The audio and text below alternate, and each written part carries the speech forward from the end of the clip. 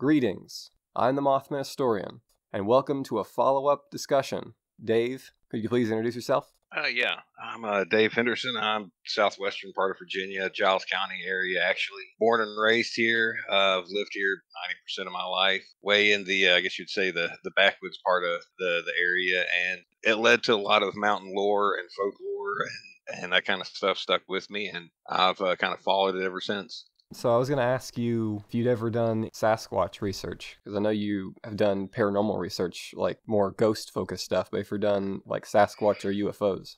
In all honesty, I mean, I haven't gotten a great deal into it, not as much as I would like. I have gone on walks through the area to kind of follow up on reported sightings. There have been a few in this general area. I live about a mile off the Appalachian Trail itself. I've gone walking through there just to kind of, see the areas where people have reported various sightings here and there.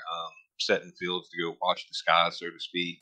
I've seen some interesting light activity here and there, but yeah, that really, go and, full blown, Sasquatch hunt or UFO hunt, that I've unfortunately just, not gotten quite as in depth as I wanted to on it. Have you ever read up on UFOs? Yeah, I've definitely done my fair share of reading on both subjects. I say I like a lot of the work that, as you're a huge Killian, you're well familiar with his work. I like reading up on stuff from like Nick Redfern. He's, I think, done a lot of work and study into the area. Kind of gravitate towards a lot of the older books before I guess it was more mainstream, and yeah, it seemed a little more wholesome back in the books from the more 50s, 60s, maybe early 70s. So yeah, it's more like weird science, speculative science. What are these bizarre lights in the sky? Yeah, very much so. So the previous meeting that we did, we talked about organizing and things like that. One thing that the Best Virginian brought up was Ruth Ann Music's archive, and I looked more into that. It turns out Ruth Ann Music, who's a famous West Virginia folklorist, she has a niece, Pat Music, who runs the West Virginia Folklife archive, and apparently there is some extensive folklore notes there from her aunt that is 12 to 20 books worth of material. So that sounds pretty interesting. But from what I've gathered, it's not accessible to the public, and who knows what they plan to do with it, if they plan to make it accessible, digitize it, or make it into some books. I read the article that he linked in chat there. I just wanted to follow up on that and say that that is apparently a thing. Oh, that's I hadn't had a chance to read the article that he posted there, but I mean, from your description, if they do find an outlet for its release, that would be, fantastic. So. Yeah, definitely.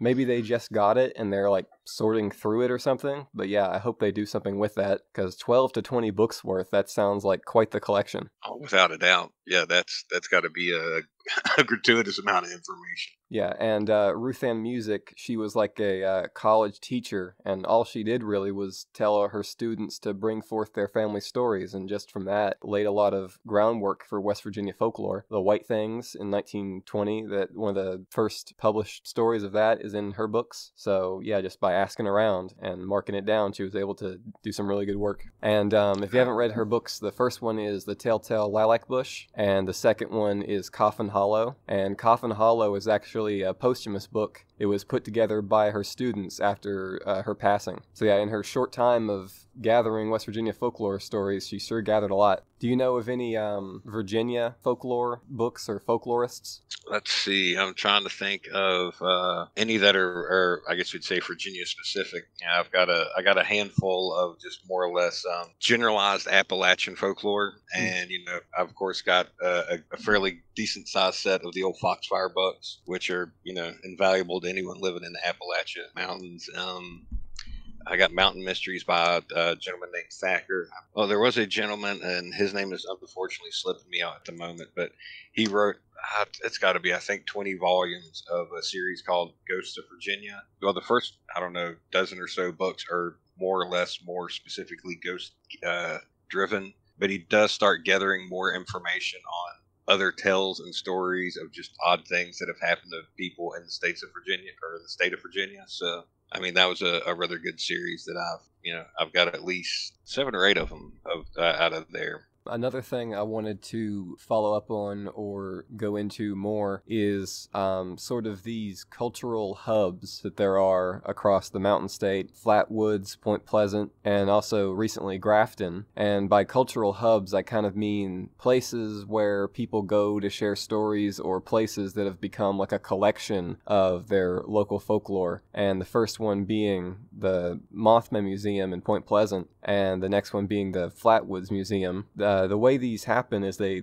kind of spring up naturally. In Point Pleasant, it was Jeff Wamsley who ran a record store called Criminal Records, and he started selling t-shirts, like Mothman t-shirts, and people kept coming in there asking about the Mothman. Eventually, he started handing them essentially a manila envelope with some Mothman information in it. He went around interviewing witnesses, and he kind of just amassed some information on it. Because Walmsley, he had his partner there, Donnie Sargent Jr., who helped him draft up a website, and that was mothmanlives.com, the first official Mothman website. He also helped him write a book, The Mothman, Facts Behind the Legend. He was a graphic designer, so I guess they worked together on t-shirts, and then they worked together on the website, then they worked together on the book. And then eventually, Linda Scarberry gave him her collection of newspaper clippings, because apparently she had saved those, and it kind of just grew out from there. He went down to where they filmed the Mothman Prophecies movie, and one of the locals there who owned a grocery store had apparently bought a bunch of the props from the movie and had them in his grocery store, like kind of like a tourist thing for a while. As the popularity died down in that filming location, the guy had all these props, so he gave them to Jeff Wamsley. So it seems like all of that just kind of fell together there, and he was nice enough to make his record store into a monster museum, and it's just kind of crazy how that all comes together. Now, people go in there into the gift shop and things like that and share stories, and, more things get put there. And, if someone has some Mothman stuff, they probably would send it on down there. So I just wanted to bring up that idea of like a cultural hub.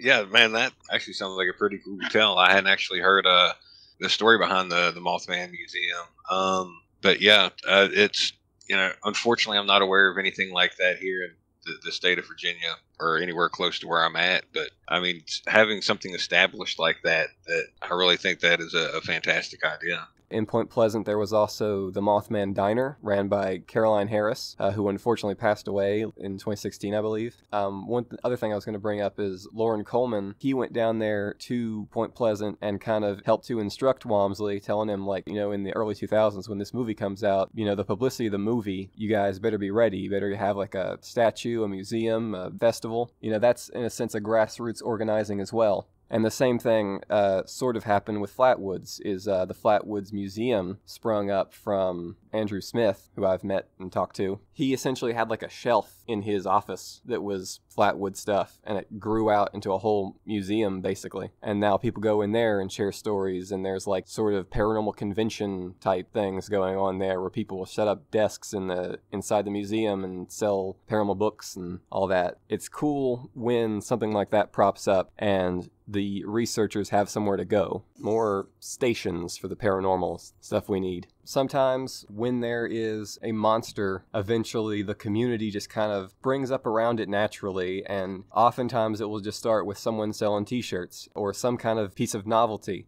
And an example of that would be with Flatwoods. There was, in 1970, there was a ceramic lantern, something that they put a candle in, and the eyes glow and stuff like that, a way for the Chamber of Commerce to get funding, right? And then I guess it got immortalized in photos, and people knew that it existed. So at some point, people saw that, and they're like, wow, I want one of those. So they fired up the materials to start making them again. And another thing that drove the interest was they opened up the Gray Barker archive, so that was a thing. And I think the lanterns became a reason that people went down to Flatwoods, because you could only get them from certain gift shops down there at Flatwoods. And one of them was like a Sunoco gas station, and they just had those sitting there on the shelf. And now the museum is just filled with those lanterns. They make different painted versions of them, and that was probably the first item that Andrew Smith laid there on that shelf, is that lantern. A knickknack like that or some piece of novelty can help to revive interest in a folklore and help keep it alive, because every time someone sees that piece of artwork, they're reminded of the story, or they ask, what is that? And the story gets told again. It shows how that sort of link in the chain keeps it going. Because, folklore doesn't exist if it stops being told. It has to continue to be told. Repetition keeps it alive. So now, currently in Flatwoods, there is the Braxton County Monster Museum. And what I'm keeping my eye on right now is Grafton, West Virginia. Because the Grafton Monster was recently featured not too long ago in the Fallout 76 video game. And because of that, they started making t-shirts. And there is a gift shop down there in Grafton, which now has a big Grafton Monster sign on it. So you see how, once you start to recognize it, you can kind of see how that starts to happen.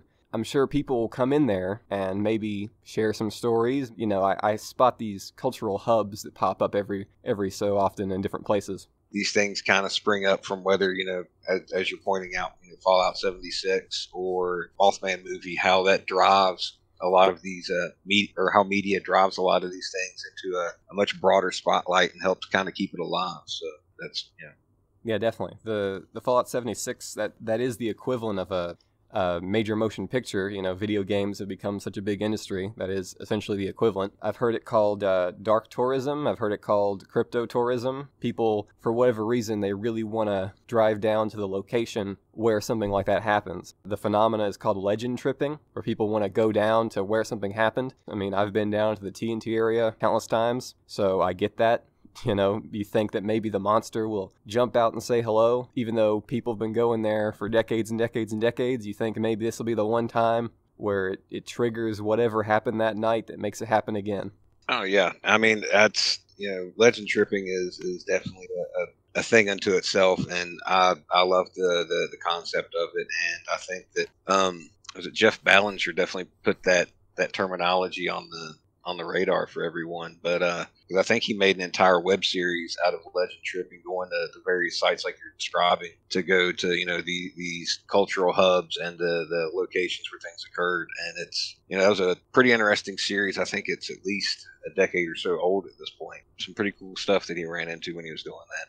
We talked in the last meeting about how we could find these sort of sightings. I think a good place to look would be places like that. There might be people who walk in and say, hey, I saw something like that, or hey, while we're talking about UFOs, let me tell you what I saw, or let me tell you what my uncle saw. Because the people who go there, by necessity, they are interested in that subject. So they might be researchers or they might be witnesses. So another thing I was going to mention about the Grafton Monster, the sign that's on top of the coffee shop now, it used to be actually on plywood where the monster was supposedly seen, but apparently it was stolen, but they managed to get it back, and I guess they decided to put it up so people couldn't get it again. So I think that's a bizarre thing that happened there. It was a news story. The Grafton Sentinel, which became the Mountain Statesman, was actually the newspaper that first printed the Grafton Monster story, and it's also the newspaper in which the witness worked for, Robert Cockrell, and that newspaper put out a picture of these policemen holding up the sign when they got it back, and so it's just kind of funny that the monster, all these years later, gets put in the same paper again. Indeed, man, indeed. From the last meeting, what I gathered here is, as our main goals, would be collecting stories through interview, working towards a database, and then also resources for fellow investigators and archivists. So I was wanting to know if you had any ideas for what kinds of resources, like how we could put those together and where we could send them and how that could be distributed. I think some of the topics would be like how to conduct an interview, how do we get that knowledge and put it out to people. Yeah, I think that something along the lines of structuring out a proper set of guidelines for a conducting a proper interview would be at the top of the list when it comes to encouraging others to do interviews. Kind of brainstorming, pulling various resources, what's worked in the past for me for an interview, what's worked in the past for you for interview, maybe, as you mentioned in the last call, using something structured like a policeman would use for an interview, or type of investigator that way, and being able to collect the right data points that we're looking for, and to be able to ask, an interviewee the same question, multiple times without it seeming like the same question. So that way you can ensure consistency in their answers. And of course, we're talking about witness interviews here. There has to be some way to ask questions and that are like very non-leading. This is where entertainment kind of goes away, because if you record an interview like that, it's often very dry and you can't tip your hand. You have to kind of put on a poker face and not really react or chime in with your own theories, or like, oh, well, did you know this and did you know that? Because then you're sort of contaminating the witness with your own perspective. I conducted that interview with Ryan and Carly, and I tried to keep it to a minimum, like until I had pretty much asked them everything I had already wanted to ask them about a subject before I chimed in with a piece of like info. If you were doing like a very serious interview and you wanted it to be like that, you'd have to not do that ever. So I definitely got to get more experience doing witness interviews, and then maybe I could work more towards putting out some kind of structure-based thing. But yeah, I think if you did that, it would make for a very boring listen for anyone listening. But I guess that's not the point. I mean, the initial fact gathering, I guess, is the dry part of it. I mean, if you go and you kind of go into the beginning of it open-ended and be like, hey, tell me your story from start to finish.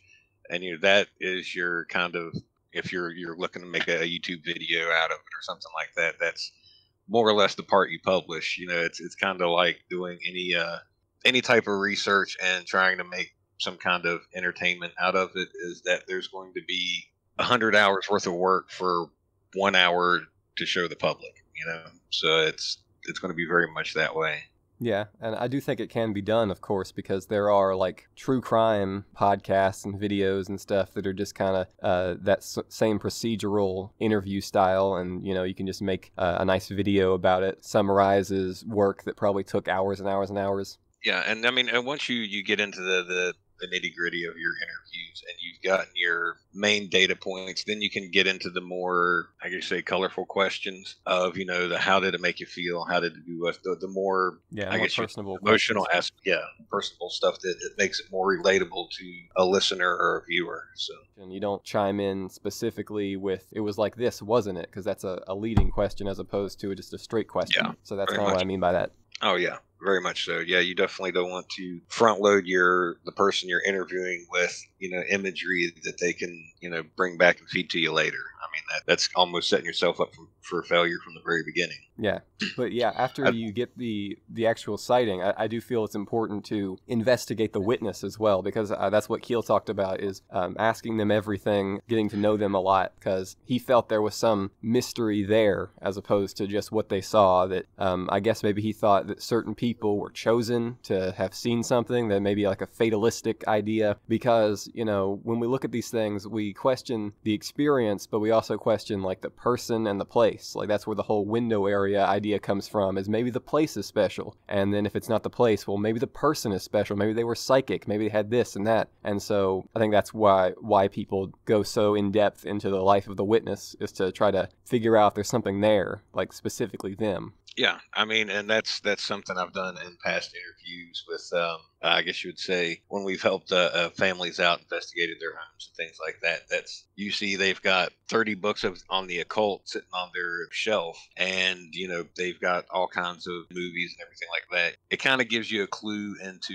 that person's mindset, where they're coming from. Versus you walk into a house and they might have pictures of puppy dogs and kitty cats, but they're telling you the world's most strangest stuff.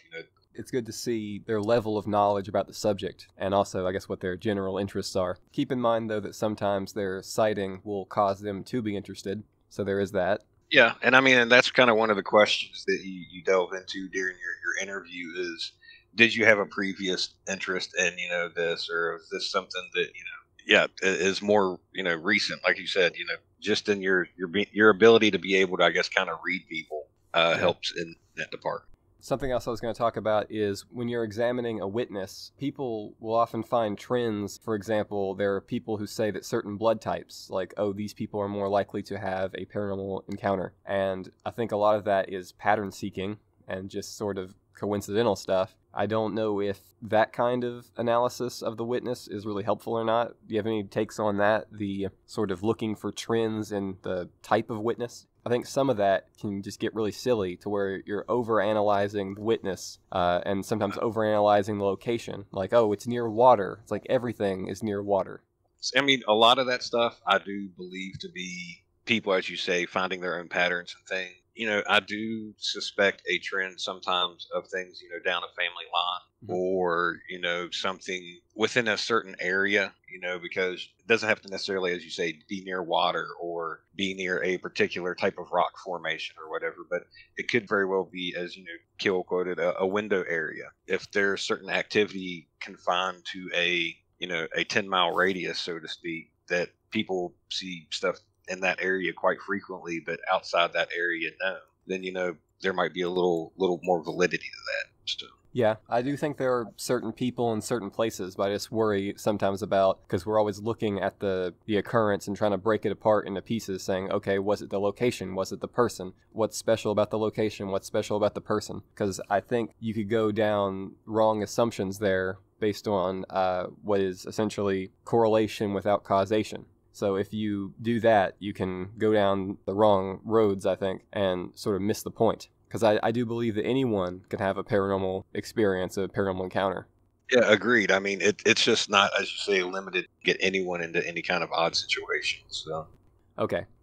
What we need to do is amass our own data, but also make use of the archives that already exist that are available, both digital and in the real world. One of the things that would start with that is figuring out what archives there are that are available. So that's something that we certainly need to do in our group, and every group that's interested in the paranormal and Fortean phenomena should do, is try to amass our own data, but also there are people who have already done some of the legwork for us that we can look to, as long as it's open and available and we're respectful with the material. Discovering these resources, and then having a place where we keep track of them, we can share them within the team, and then within anyone that's just looking for information in general, saying, hey, yeah, we've discovered this resource here. And like I guess listing the different pages that have archives. Yeah.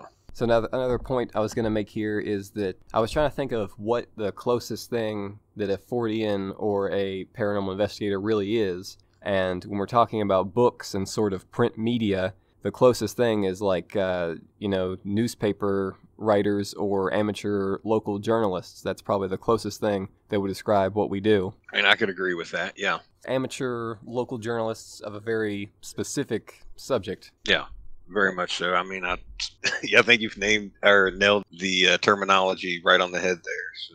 Because I did a Grafton Monster video, and I went down to where the sighting happened, and I went and stood in front of the newspaper building and stood in front of the riverbank where it was supposedly seen, and I was just filming myself standing there telling the story, and it occurred to me like, hey, it's like a newsman standing in front of like some news story thing, right? Right. So that would be the more TV or video side of the journalism, but the books and stuff is pretty much print media, and that's what the old school saucer people were doing when they had their fanzines and newsletters. It's like a newspaper. Yeah, and I mean the amateur journalist of looking at it is definitely a way to describe what's being done or what we're attempting to do. So local journalists and investigative journalists have really gone away because they don't have the money to keep running. Now we mainly have like the mainstream and then like the social media. Some of the best Fortean researchers, some of them start off as journalists or have some kind of experience in that. John Keel was a New York writer, and Mary Heyer, she was an actual journalist, and then she eventually started covering UFO stories. The same is true of Linda Godfrey. The whole Bray Road Beast thing happened, and then she started collecting those werewolf stories. So, yeah, a lot of the greats, they start off as journalists, and then they focus specifically on this subject. Definitely. And I mean, that's taking a journalistic approach to it, to being able to run down a good story, collect the proper facts, things like that. I mean, that's definitely a good foundation to the approach that, any of the people that's a part of this group take to maybe help things grow, help collect data, help collect stories. So. One thing that brings me to mention is the newspapers at the time. Some of them were pretty good at documenting the story. A lot of them kind of dismissed it or didn't really want to take it seriously. And so they kind of just run an article that's kind of a jokey article, like, hey, I don't take this seriously kind of thing. eventually so many UFO stories get reported to the newspaper, they kind of have to make the decision, are they going to keep printing these, and how often are they going to print them? Because, it is just some person looks up, sees a light in the sky, it disappears. It is sort of the same story over and over again. To us, it's interesting data, but to the average person, Yeah, I mean, there's only so much, if you're, I guess, trying to entertain people with your newspaper, that if you're saying the same thing over and over and over, there's not a whole lot of meat to go with potatoes, so to speak. There was one paper that actually decided they weren't going to print UFO stories, so they officially announced a UFO ban, that they wouldn't run any more flying saucer stories because there were so many of them, and they felt they were kind of repetitive. I could pull up the headline real quick. Illinois paper bans stories on saucers. And it is a ban on the flying saucer stories has been announced by the Ottawa Daily Republican Times. In an editorial printed yesterday, manager-editor Robert Hames told the paper's 12,000 purchasers, "We're not printing them anymore. We've chosen sides, and we invite the 1,700 other daily newspapers in the nation to join in a fight against feeding pap to the newspaper republic."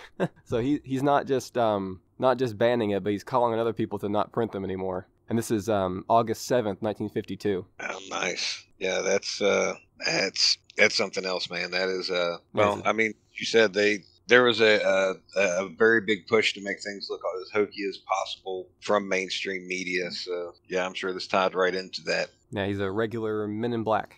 It explains that for 5 years we've been shrugging our shoulders and resigned ourselves to reading about deranged discs that flit through one end of the country to the other, sometimes with blinding flashes, other times eloping with a soft light. They perpetually flying plates have made headlines year after year, despite the fact that most extensive investigations have failed to uncover a solitary, substantive clue pointing to their existence. Tomorrow, if some Texan tells the police a flying saucer ran his car off a gravel road, he won't get his name in the Daily Republican Times. So that's the full article there. Wow. Yeah, man, that is something else. So one thing I wanted to bring up from the last meeting is I just watched it through as editing it. We went 2 hours talking about the field without speculating about what any of these things are. And I think that's really good, because it's very rare that you'd have a conversation with investigators or with researchers of any kind without them talking or debating or mentioning what these things are, but we just talked about how we're going to document them, and I thought that was really cool. Yeah, I mean, without a doubt, that definitely shows an openness to everyone's kind of varied opinions, and no one was trying to push their own point of view or idea on anyone, but yeah, just kind of leaving it because wide that should open. Be sort of secondary. Yeah, that's a problem that comes up with a lot of groups, fellow researchers who want to join certain groups, and maybe that group is all ET-centric. They believe in the extraterrestrial hypothesis. They might not let them in. That's actually, unfortunately, a true thing for certain groups, is if they come in saying that they're psychic manifestations or they're something else or they're man-made or whatever theory they have, they might tell them kick rocks. Yeah, and I mean, and that's a shame that groups like that don't allow a little more varied opinion or openness, because becoming that closed-minded, I believe we mentioned, this very quote on the last call, or it could have been actually one of our posts here, is how when you get into that mindset, it becomes a game of trying to make the data and the things that are, collected, that evidence fit your paradigm, versus making, proper analysis of that evidence and taking it all in as a whole. So. Yeah, exactly. And that the analysis needs to be secondary to the gathering of data, because no analysis can be made without the data. And you need the data to be accounted for in your theory. You need to be more informed on your theorizing and speculation. Yeah, exactly. I mean, you've got to be able to, look at the whole picture and not just try to focus in on, one little small corner of the picture, so to speak, and, lose sight of the forest for the trees. Yeah. And I mentioned UFOs, but I want to say broadly that there are Sasquatch clubs and paranormal teams that all have that sort of problem where sometimes they have one perspective and they don't allow another perspective, and sometimes they don't allow a lot of skepticism. For example, if you have someone who's very into debunking or into trying to disprove everything, they'll say, no, you're a bit of a buzzkill. Oh, yeah, you definitely get that label of being a rabble-rouser, and, once you start questioning, something that they have held as the truth, then they want no part of you anymore. Yeah, and some groups, it seems, unfortunately, do like to continue to perpetuate hoaxes even when they've kind of been proven to be hoaxes. And I don't really understand the mentality behind that, but, that's a thing, apparently. Like, for example, like if I'm talking about a story and someone has like some evidence or some data to show that it's been proven a hoax or that it could be a hoax, I definitely want to hear that data because I don't want to perpetuate a hoax and I don't want to go around talking about something without being properly informed or without knowing that it's been disproven, So I'd rather someone tell me that. Yeah, exactly. I mean, being able to look at all sides of a particular situation that you're investigating, whether it's something you want to hear or not. I mean, all of that's important because even if you don't agree with 80% of what this other person's saying, there's still 20% there that could be, very valid information that could make you stop and go, wait, that guy's not completely wrong. There could be some validity to that. And it's important to remain open and to be able to take in whether it's a skeptical point of view, a debunker's point of view, a full-on believer's point of view. You need to be as open as possible to hearing all sides. Yeah, and it definitely does go the other way because not every supposed debunking is actually a debunking. Sometimes people will say this is case closed, and in actuality there's more to it. So you have to be able to hear that side as well. I want to try to weigh out what the truth is and what is been proven and what's non-proven. Yeah, very much so. Another point I was going to bring up is a lot of researchers need to get the information out there because we have a bad habit of keeping it too close to our chest and researching in solitude and silence. I was going to see if maybe you would come up with any reasons why that is, because I still wonder about that. Maybe it's because we're kind of akin to the occult, and occultic people work in secrecy, and so maybe people think when you're studying spooky stuff, you should work in secrecy. I don't know. Yeah, I mean, that definitely plays a large part into it, I think, because as soon as you get the label, that's that weird guy that lives on the hill that does nothing but look at ghosts and UFOs. You capture that stigma from, I guess you'd say, the general public, and people don't want that label. They don't want to be known as that weird guy on the hill. Go look at people that aren't aware of groups like this one that we're discussing right now, where it's a completely open forum of people being able to get together to discuss ideas openly and through a non, I guess you say, critical channel. I mean, no one here, this group is going to condescend someone for their ideas or their theories or anything like that. So, being able to advertise this to those that are armchair researchers that they may think that they have to go join a ghost hunting group to get that kind of community. But, online first and kind of can grow from there. This is a chance for those armchair researchers to, find somewhere to go. And I guess kind of the last part of that is you do have your people that think they're going to be the one to discover the unified theory of everything, and they don't want to share that. So I do think maybe it's because we study outcasted information, and a lot of people who do that are outcast themselves. So maybe it attracts a certain introverted type. Yeah, I think that is very much a truth, man. I can definitely agree with that point of view. A lot more introverts that study this than I can think of than extroverts. So yeah, which is why it's good to try to foster that kind of attitude. And exactly. Yeah, and what you pretty much went into there is that much like the paranormal witness who doesn't want to come forward because they're afraid of how they be judged, I guess there are certain investigators who do the same. Yeah, they're afraid of what the people that live next door might think. Yeah, so as researchers, we definitely need to be looking to elucidate as opposed to obfuscate, because we may be a mystery society, but our goal is to reveal the mysteries and to document them, to illuminate them, instead of keeping them in secrecy. We need to not only make resources, but collect the already available resources, especially the free resources, and link to those and point to those as well. But from what I've seen, a lot of the current resources out there are very ineffectual and unsophisticated. So do you know any books or pamphlets, how to investigate, how to do interviews for Fortean subjects?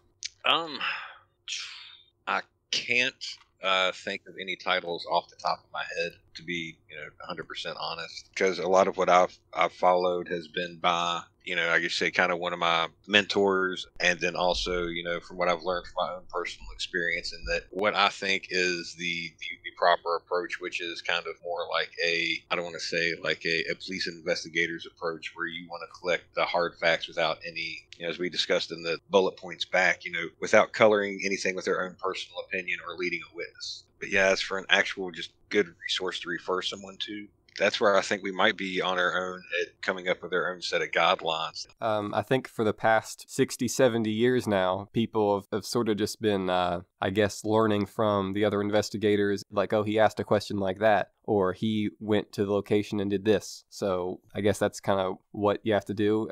That's what I've done with John Keel and Jeff Walmsley and other investigators I enjoy, is I kind of try to reverse engineer what they've done and say, okay, this part worked and this part didn't, and kind of just try to learn from what they've already done. But they didn't like lay it out specifically, like this is what you should do. They just did those things. Yeah, you put it best in being able to reverse engineer what the people have come before us have done. I mean, that's it in a nutshell. Unless there's some obscure, book somewhere that I just haven't heard of or caught on to yet. I don't think there is a really Fortean formalized set of questionnaire that's out there. So yeah, which is crazy because like 1947, Kenneth Arnold, UFOs over Mount Rainier, and here we are, 2021, still like clueless. Yeah, very much so, man. Very much so. Do you think that Kenneth Arnold would have thought that we'd still be doing this? How many ever years later? Probably not, man. I'm sure our forefathers in this field thought we'd have our act together a long, long time ago. Yeah, a lot of them had high hopes for the new millennium. They're like, oh, when it hits all those zeros, that's when the thing's going to happen. We're 20 years past that, and we're still, chasing our own tail. So they're still puzzling and arguing, the same fervor that they were back then. Kenneth Arnold flew over Mount Rainier in Washington, and he saw 9 boomerang-shaped objects in the sky that moved through the air like saucers skipping across the water. 80 years later, still not a clue. If we all have a common goal in mind since then about having like a database, what's the holdup? Why is that a thing that we still have to work towards? Is it just the infighting, do you think? I'd think so. I mean, I really do. It's a combination of the infighting. Yeah, and sorry if I keep focusing on UFOs, because that's the one that captures my imagination the most, is those little lights in the sky. But it's the same with Sasquatch and UFOs. A lot of people are just kind of spectators that find it entertaining and they enjoy the stories, and that's good. You need an audience. But the ones who are supposed to be like, okay, we're big researchers and we're documenting everything, spend a lot of time doing infighting or collecting certain stories that fit to their theory or something. They do have archives and stuff, some of them, but they're disparate and they're separate and they're not networked together. Yeah, I mean, you talk from what you know. I mean, that's as you say, you're coming from a UFO perspective, and I come from I guess you'd say more of a parapsychological and spiritual perspective, and you talk from what your knowledge base is, man. So I mean, it's all good there, but the infighting and all that kind of territorialism, that's across the board. That's with just about every subject within this. I mean, even subjects outside of the paranormal or supernatural. I mean, there's this kind of infighting in just about every field you look at. I'm not so sure that I really would be considered from the UFO field, because what I started with was just the Mothman and stuff. I guess that's UFO related, but it's mostly just that one story that kind of got me into things and West Virginia folklore. So that was my origin, is definitely that, is finding John Keel and Jeff Walmsley and Monsters of West Virginia by Rosemary Ellen Golly, Lauren Coleman's Mothman, Their Curious Encounters, finding those kinds of books in the library. So, but what was the first spark of your interest, that made you start investigating? I guess it would have to be kind of the way I grew up. I always did kind of gravitate towards books on like weird stuff, and I liked being that kid that knew all the kind of odd stuff that no one else knew about. I mean, that was just, I don't know, that was my niche, I guess, when I was in elementary, middle school, high school, so on and so forth. But I mean, what really kind of pulled me into things was, I guess, flipping back to the spiritual side of things. Growing up kind of an old-fashioned Appalachian upbringing, is that funerals were a way of life around where I lived. That was the one event, so to speak, that everyone came down from the hills and got together. I mean, it was either a birth or a death that brought everyone together. because you wouldn't see someone for 5, 6, 7, 8 years, but if someone passed away, boom, they were there. And so my grandmother would take me to those almost on I'd go 2 funerals a month. I mean, growing up, it was just, she knew everyone and everywhere, and that's where we gathered to social network. That's that's where we did the meet and greets with people. So being kind of close to death and that kind of thing, that always sparked interest of, well, what happens afterwards? Where does, is that person still around? Is that person, gone and moved on to somewhere else? Did they cease to exist altogether? Just beginning to question that. And then also, various childhood experiences with hearing floorboards creak throughout the house, hearing my name called at random when I was growing up. Like I would be sitting there playing with my He-Man or G.I. Joes, and all of a sudden I'd hear, "David, come here." I'd get up, I'd run to the kitchen. It's like, "What do you want, Mom?" It's like, I didn't say anything. Yet we'd be the only two in the house. Or when we would go to like the wake after a funeral, you always gathered at the house of the person that passed away, and I mean, you always just kind of felt a presence in the house. It was just one of those things that, I don't know, those kind of events in my life, or those kind of feelings, is what kind of pulled me in this direction. And I collected books on it. I read it whenever I went to the library, because after school, my grandmother taught a literacy program for adults, so I would go spend a couple of nights a week with her at the library, and I have 3 or 4 hours to kill. So I mean, I would sit and I'd grab books on the weirdest stuff possible. So I mean, yeah, that kind of stuff is what pulled me in this direction and built a foundation of where I'm at today. And then I say about 20 years ago, I decided to go full tilt. It was less becoming a hobby and more of a calling, I guess you would say, would be the appropriate word. So I mean, I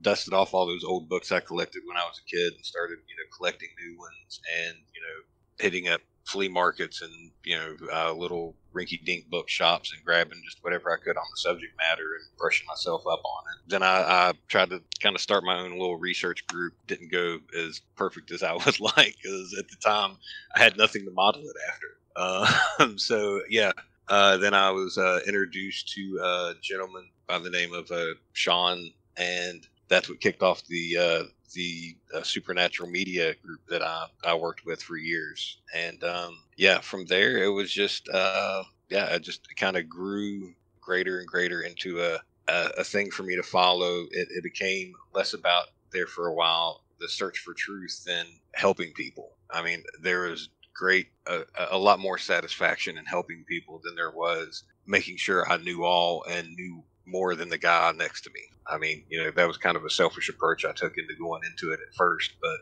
I feel like this has helped turn me into a much better person, this path that I'm walking on now. So what was some of the problems with your original group, if you could share those, so I don't fall to the same things? Everything was territorial. Like, all of them wanted to be paid to go to people's houses. And, that was the first objection that I had. It's like, look, dude, we're doing this for a learning purpose, and B, if this guy's calling us for help and they live in, a rinky-dink shack, this guy ain't going to have $100 to pay us to come to his house. I didn't want to fall into that. So I kind of just stepped away from the group, and, they were also doing it for thrill seeking. I mean, they were in it for the jump scares too. So I definitely wanted no part of that. So yeah, I stepped away from them, kind of went back to my own solitary studies. And then, like I say, I found these other guys, and they were, even though I didn't agree 100% with their point of view on the paranormal, they were open to my ideas and I was open to their ideas. And it was just one of those things that gelled, where the open-mindedness of the group is what helped us succeed for the years we were operating. So I think that points to another reason why some researchers work in solitude is bad experiences. Yeah, I mean, very much so. It's once you become, I guess, your perspective on something has become tarnished, it's really hard to get the stains out of it, so to speak. So yeah, I mean, because no one wants to repeat a bad experience like that. But I mean, hopefully, what we're building here will hopefully be a nice place for people to come on board and have good and positive experiences out of it. So what books and authors do you like that helped you with your paranormal journey? Let's see. I think most everyone in this group's been kind of pulled in by John Keel at one point in time or another. The first book of his I picked up, of course, was Mothman Prophecies, and I've read that from cover to cover,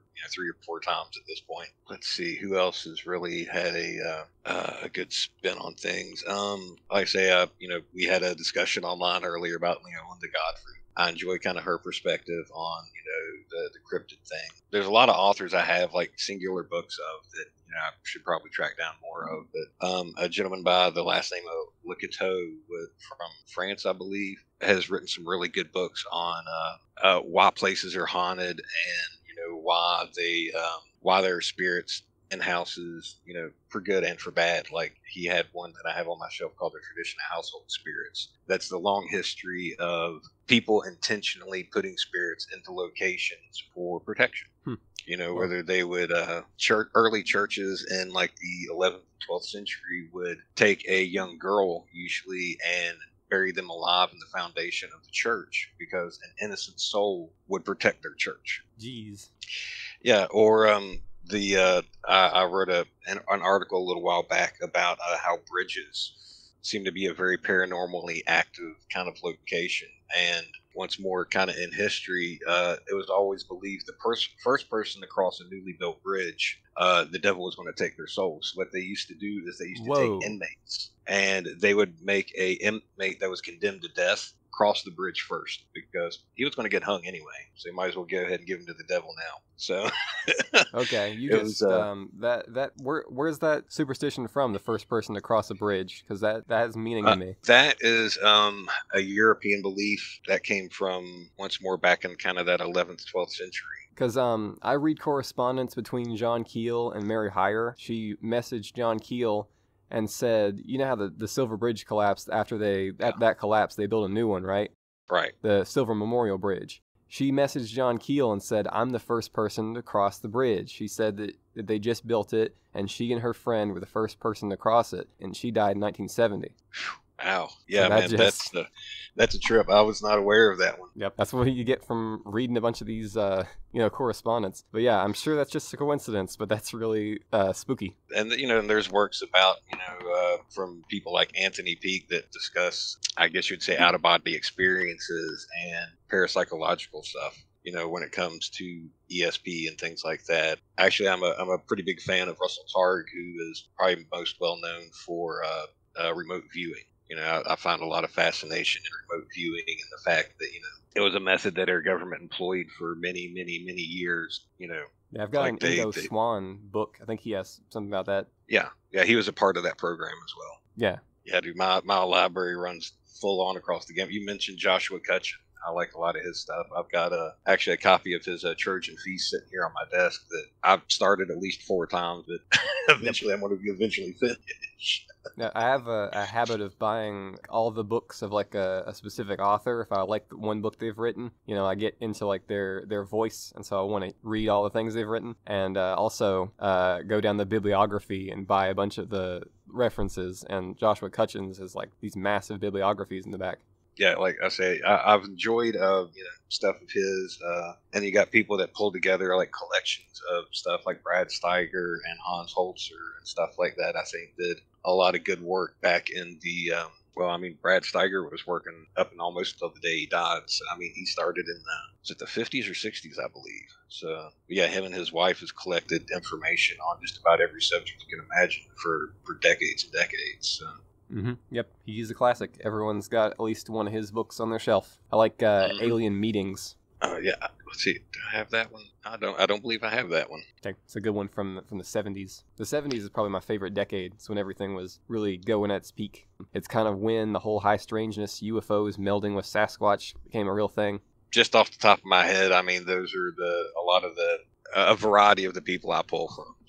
So you were talking about your upbringing before you got into the paranormal, and I found that to be true, that when the spark of inspiration, when that sparks, you notice a bunch of other things in your past. Like when I first got interested in the paranormal. I thought that I had no interest. I thought that there was nothing that would have led to that, right? But then I look back and, I realized how superstitious my upbringing was and started remembering some ghost stories and sort of identifying a lot of superstitions in my life and my upbringing, because, your parents kind of tell you things and they tell you advice, but they also tell you, like, don't spill salt, or if you do, throw it over your left shoulder or whatever. So they kind of mix in those ideas with the advice and with just general life stuff. And so sometimes it can be kind of hard to figure out what's a superstition and what's just like, Yeah, I mean, very much so.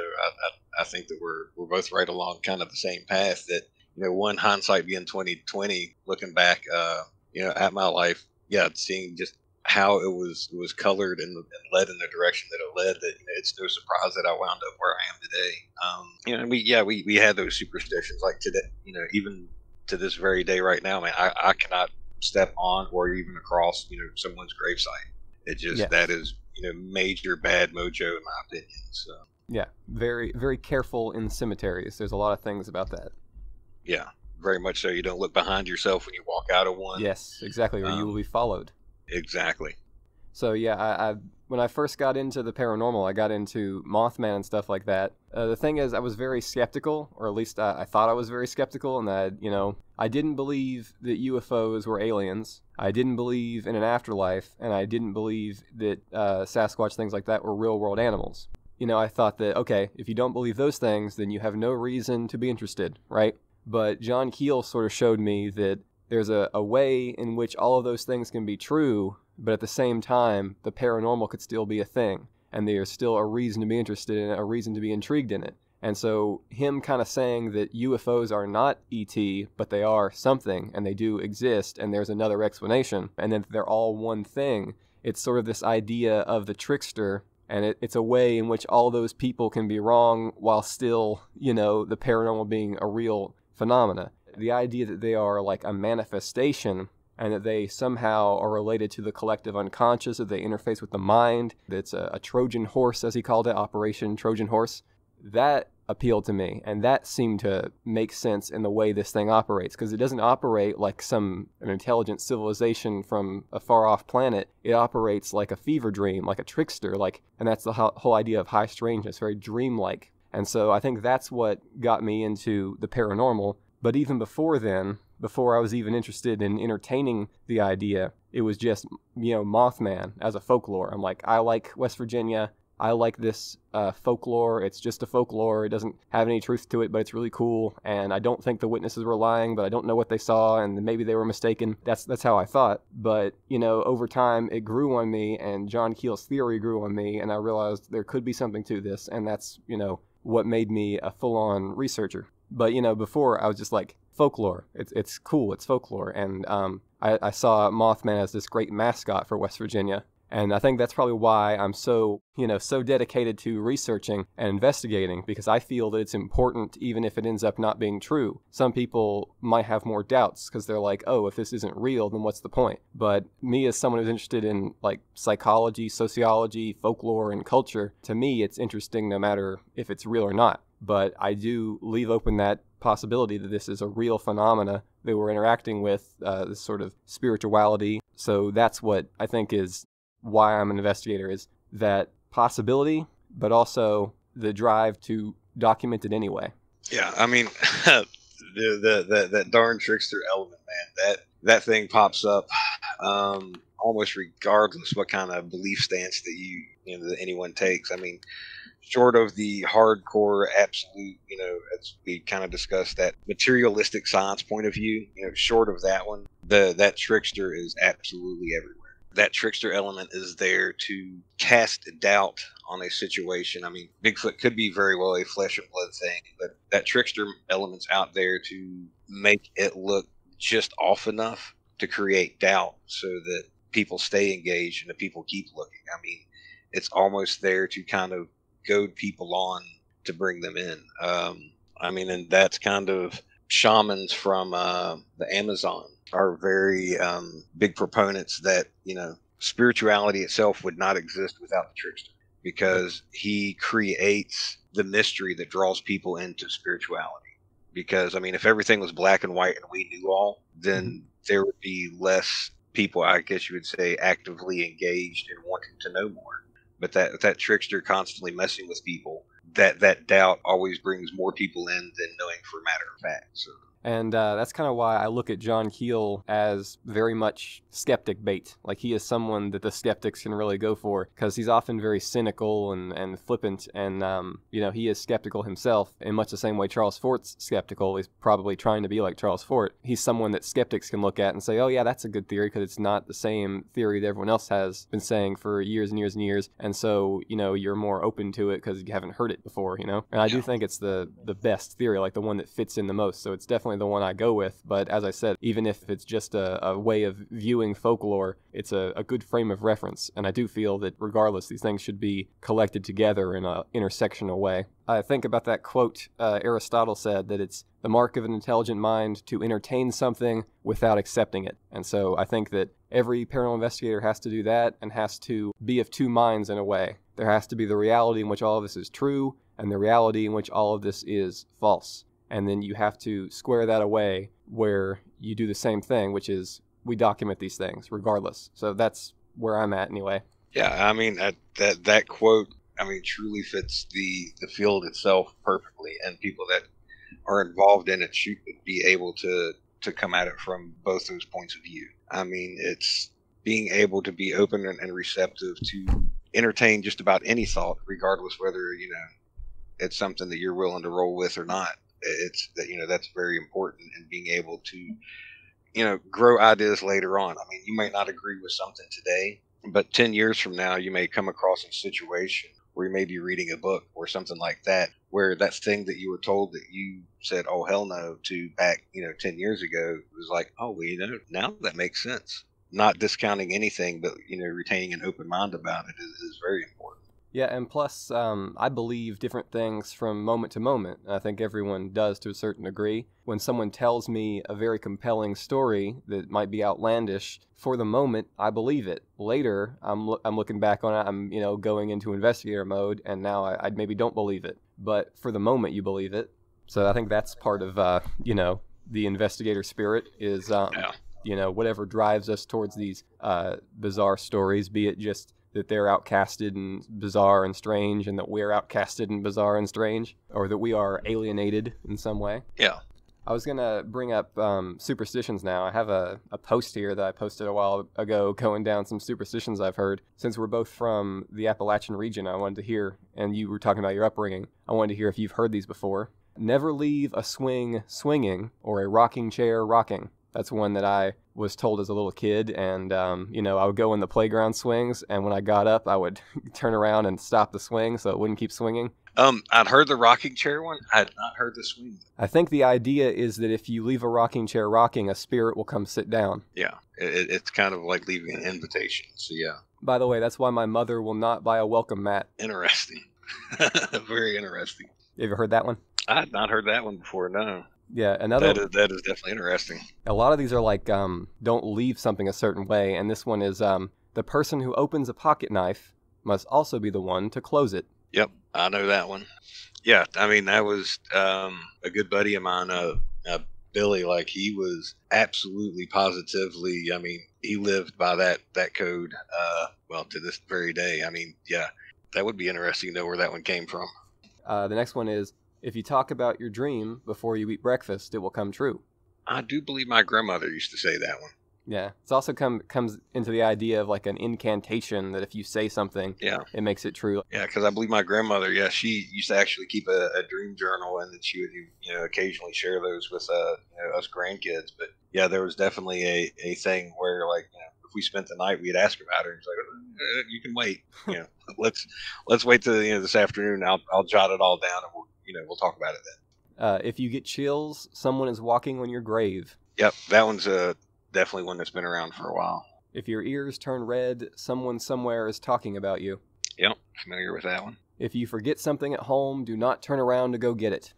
I don't think I've heard that one. Some of these, by the way, are really, they really make your life difficult if you actually follow them. For example, if you forgot something, you had to, walk backwards because you can't turn around. Or like one thing I think my mother did was like take a different route, so you're technically not turning the car around. Like you forgot something at home, you can't go back and get it. It's like a thing.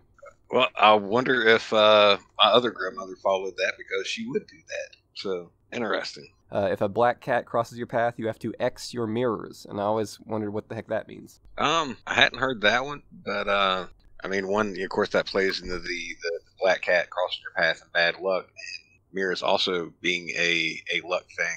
Yeah, I think it means like take your finger and like draw an X over the mirror. Yeah. I know the X's probably go down to like some kind of cross thing. Yeah, I mean, it was putting an X on thing was kind of a traditional way of blocking out a hex, because I know a handful of the old timers anyway that thought that if there was some bad juju going on, they would make an X real quick, somewhere to block out the bad juju. So. 2 more here. One is never watch as a hearse goes by. I've heard that one. And don't whistle in a graveyard, you'll wake the dead. And I've heard that one. Okay, so those are just some childhood superstitions there. You kind of get trained on some of those and you can't undo them. I feel like sometimes you just don't want to know the superstitions, Like, did you know that you can never wear a red shirt? Like, oh, okay. Or if you do, you have to jump around 3 times and put your left foot in, put your right foot out, and do the hokey. Trying to abide by all the superstitions that are out there, man, would make life an absolute unbearable mess. So. Yeah, the one about the salt over the shoulder thing seems to come down to that Sodom and Gomorrah passage where the city burns, and if you look behind you, you get turned to salt. So it's like salt over the left shoulder, but also it's like supposed to be putting salt in the devil's face, because the devil doesn't like salt, because Christ said, "My people are the salt of the earth," because salt was valuable. Oh yeah. So yeah. Yeah, and salt ties into that whole purity thing as well. I mean, that's when they talk about salt in your doorways and your windows, or and actually, got a good one for you where if you're running into a series of bad luck, putting chili powder, ground up pepper into your footsteps, and that way whatever bad luck's following you will get the hot foot and leave you. Yeah, I know paranormal investigators love to use salt on like haunted items or whatever. Yeah, I've seen them bless it like holy water. So. Did your, I guess, how superstitious was your family? Did they use Bible passages for things like that? I would say that my grandparents were very much more so than my parents. Of my parents, I'd say my father was probably more superstitious than my mother. He truly did kind of go a lot more along with the old ways than, say, my mother did. She was liked being, I guess, a more modern day woman. I know that we talked before, and you said that, like, I mentioned folk magic, and you said they wouldn't call it that. They would just call it, like, medicine or something like that. Yeah, they call it, like, mountain medicine was probably the more common term, because, yeah, if you call it medicine, it's there to fix something. It's there to cure whatever kind of problem's ailing you, where, like, say, if you called it magic, that's something that the hags and the witches did. And, God didn't approve of magic, but medicine was okay.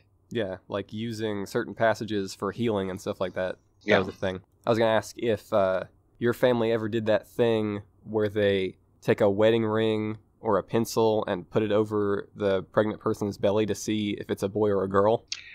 No, I can't say that I don't think I've ever seen any of my family members do that one. Okay, but do you know like what I'm talking about? It's kind of like a pendulum. Yeah, I have seen it, but just not within my family. So yeah.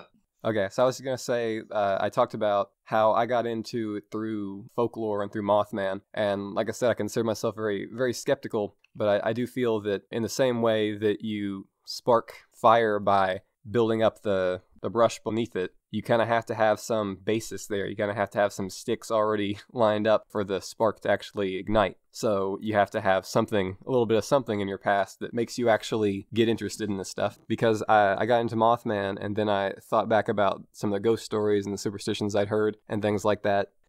We went to the Mothman Museum, we went to the Flatwoods Museum, we went to the festival, and I kind of networked with people there and stuff like that.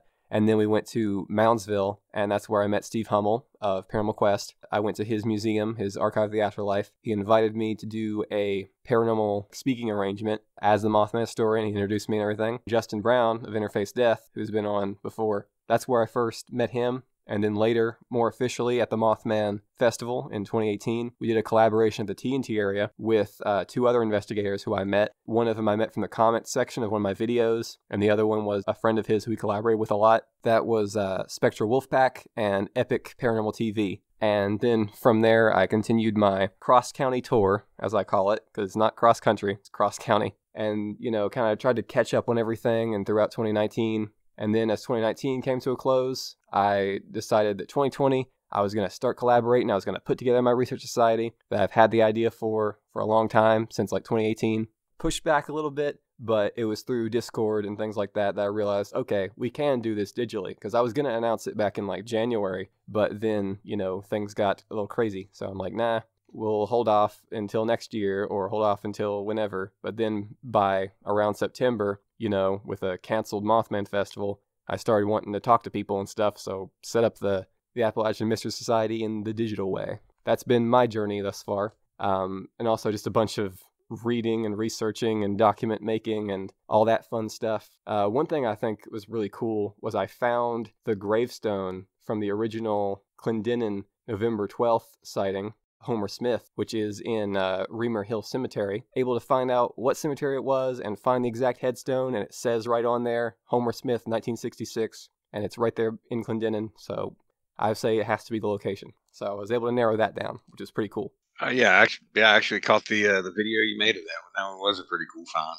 Mm-hmm. And spent a lot of time on the Mothman wiki, which I then turned into the archive and the database. Really, one of the things that started me on my analytical archivist kick was definitely the fact that John Keel told the story of the Mothman prophecies out of order. Like, if you've ever read that book, it's a great book. But my one criticism is it's not chronological. It's not in order. I had to get all the sightings and put them in order. There are some sightings in Strange Creatures from Time and Space from 1970 that aren't in the Mothman Prophecy, so I had to put all those together. And then Jeff Walmsley, in his books, he interviewed witnesses that hadn't been interviewed by John Keel. And then Walmsley has all those great newspaper clippings. And then also that great archive, johnkeel.com, which is run by Doug Skinner. He's got a lot of great stuff there, so... And then, of course, my interest grew beyond just Mothman, just West Virginia, to broader Appalachia, and to all aspects of the weird and mysterious.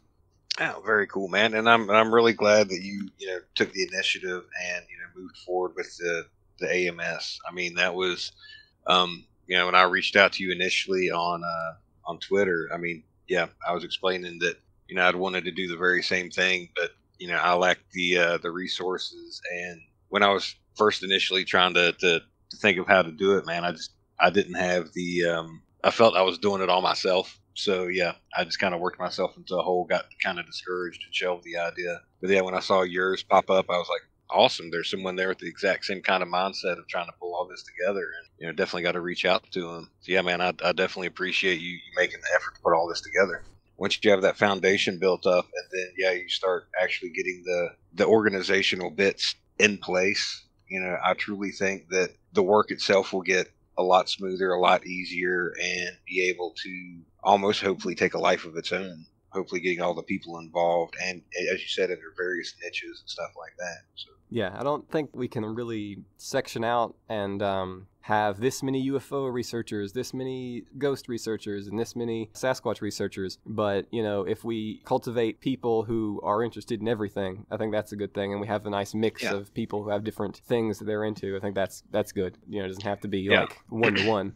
Oh, no, it doesn't. I mean, putting out the call, so to speak, to attract a broad spectrum of people. I mean, yeah, you're going to get people that are specialized in this, that, or the other thing. But I mean, people having a broad interest in learning a little bit of it all is definitely what will help things thrive. Mm-hmm. And yeah, I really like from what you've said that you're someone who's interested in the actual sort of research and helping people who are struggling with the existential weight of what they have seen or what they've experienced in their lives. Because some of this stuff is, the close encounter stuff is actually very frightening to where it's essentially equates to a traumatic experience, right? And that's kind of what you've gone into. So people like that, yeah, definitely we need to improve the work there because, like I said, we have amateur interviewers. I'm hoping that we can improve that so that to give more relief to people who are in that situation.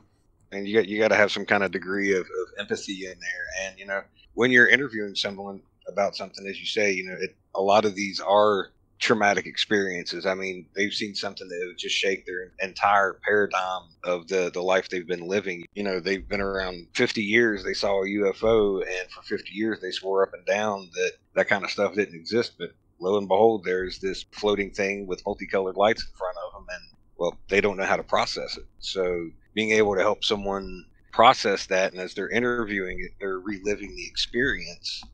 Well, you want to help them work through that experience as you're talking to them. I mean, yeah, we're talking, we got to collect the data first, but, after all the data is collected, you just don't want to leave that wound open and raw. I mean, you need to kind of work with that person to kind of help bring them back down, help them understand that you lived this long and you were okay. You'll live through tomorrow and the next day and you'll be okay. So John Keel had his sort of what he called the silent contactees, which were people who had gone through strange experiences that he kind of checked in on over and over again. So he was sort of like, counselor in that way. Yeah, you're building a rapport with these people. So I mean, it's important that you just don't use them, chew them up, and spit them back out and leave them to their own devices. I mean, they're coming to you to spill their heart out. So I mean, doing as he did and follow up with these people and maintaining contact and letting them know that if there's anything else, don't be afraid to come to us. We're here to help you. It'd be cool if we had an army of trained psychologists who are interested in the paranormal and could help out, but we have to do the best of what we have when it comes to civilian researchers and sort of amateur journalists and stuff, and we just gotta do the best we can and try to help the people the most. Sometimes this stuff gets a lot of attention in like October and stuff like that. Like that's when a lot of the more professional journalists will take a look at this stuff. But, there has to be someone who is looking at this stuff 24/7, and I guess that falls to us, that we look at these kinds of experiences all year round. Yeah, the mainstream and general public, they want their spooky stuff or their weird and strange when it comes around to that fall time. But you just can't leave things localized at that time period. As you say, there needs to be people that are, because, I mean, ghosts and UFOs and Bigfoot don't just pop up in October. So... Mm-hmm. So you need a network of people that are looking into this at all times. Exactly. Yeah, like I say, if you're truly working in this field as a serious study, I mean, 90% of your time is going to be behind ink and paper. Some people, for some reason, think that going to be like glamorous and that they're going to be cool when really you're going to be buried under piles of books. Mm-hmm. I mean, whether you're writing something down or you're reading something, that's where 90% of the legwork is. The field is just, it pops up when it pops up, but that's not something you're legitimately investigating, every other day of the week. I find investigating, or researching rather, with ink and paper and books to be meditative in a way. I enjoy that, and sometimes I read a book that I've already read because I like the sort of, I know what's going to happen, I know how it's going to go, and I find that meditative. I've probably read the Mothman Prophecies 100 times. I'm in a constant cycle of rereading it. But that actually falls in line with something I read about meditation, which is if you focus on the mysteries and the nature of the divine, that the divine will take notice and lead you towards enlightenment and lead you towards real illumination. And so if we spend all our time reading these books and wondering at the nature of these mysteries and what's going on, looking up to the skies and wondering what those lights are, perhaps they'll take notice and lead us to the answers. I can very much agree with that statement. I mean, poetic investigating. Very much so, man. I agree with that statement 100%. So appreciate the time, given tonight, man. I appreciate us being able to sit here and exchange ideas. Thanks for coming to the interview and or coming to the meeting rather, and answering the questions and stuff. And I'll leave you with two quotes, one from Gray Barker and one from the great Charles Fort, the man who started it all. So Gray Barker said this. I find it very relatable. He wrote it in They Knew Too Much About Flying Saucers in 1956. If there were an organization of people interested in the saucer mystery, so there could be a pool of research facilities and information, maybe all of them working together could unravel the tenuous threads of the enigma. If, I thought, some aggressive individual could organize such a group, the entire flying saucer mystery might be cracked much more quickly than we could ever anticipate. And this is where Albert Bender came in. And then, of course, Albert Bender, who ran the International Flying Saucer Bureau, was eventually shut down by the MIB, according to him at least. But yeah, I very much agree with his thoughts there, that if people actually got together, they could solve this. If they actually put their minds to it, they could solve it. But that was 1956, so maybe not. And now the final quote from Charles Fort. Sometimes I'm a collector of data, and only a collector, and I am likely to be gross and miserly, piling up notes, pleased with merely numerically adding to my stores. Other times I have joys, when unexpectedly coming upon an outrageous story that may not be altogether a lie, or upon a macabre little thing that may make some reviewer of my more or less good works mad. But always there is present a feeling of unexplained relation of events that I note, and it is that far-away, haunting, and often taunting awareness or suspicion that keeps me piling on. Charles Fort, Wild Talents, 1932. So this has been the Mothman Historian, and Dave. Take care, guys. Mountaineers are always free.